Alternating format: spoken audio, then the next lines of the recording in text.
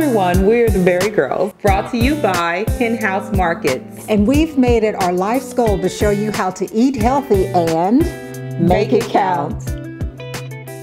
Welcome to the BariGirls Kitchen. I'm Linda. And I'm Kylie. Today we're making it count by showing you the many ways you can make chili both delicious and healthy using chicken, turkey, tofu, or even textured vegetable protein. We're going to use chicken this time because of its numerous health benefits. We'll heat 1 teaspoon of canola oil in a large deep skillet over medium-high heat. Then we'll add our chicken. Yummy. Ooh. Lean protein. It'll take about 4 minutes on each side to brown.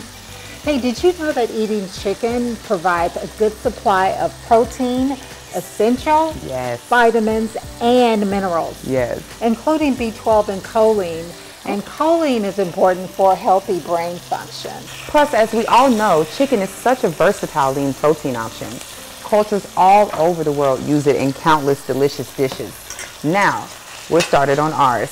We've reduced the heat to medium, and right now we're flipping the chicken breasts, cooking them for about 4 to 5 minutes on both sides. Go ahead and set the chicken breasts to the side so they can cool. Once it's cool, go ahead and chop into cubes or shred it up. Now in our empty skillet, we'll add some canola oil, a little bit more, but this is the same skillet we've used for the chicken. Our onion. My favorite. And if you'd add some fresh I black would pepper. love to. We'll cook and stir until the onions become translucent, about 4 to 5 minutes. All right, now we will stir in the garlic. And we'll cook that until fragrant, about 1 minute.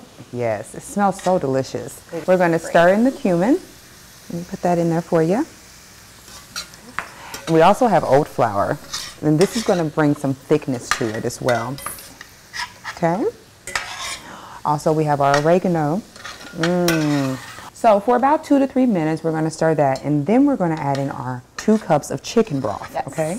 2 cups of chicken broth. Okay, and we're going to stir that.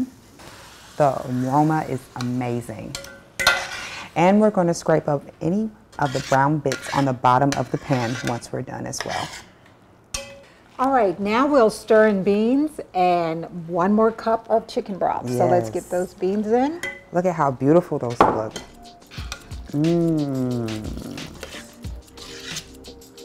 Wonderful. Add your cooled and cubed chicken to the chili and bring to a simmer. And then add the remaining chicken broth.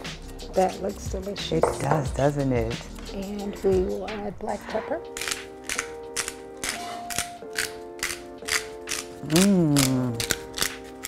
And don't forget, for the sweetness, brown sugar. Oh, that was cute.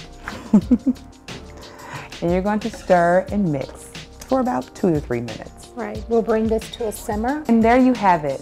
Awesome, easy, delicious ways to make chili for a chilly fall day. Don't forget to leave a like and follow Hen House on Facebook and YouTube. You can even check this recipe out at henhouse.com and more, including our tofu chili variation, which is a little bit different, but you're definitely going to want to try that one as well. And when you do, leave us a comment and let us know how you make it count. The BariGirls are brought to you by Hen House Markets. BariGirls out.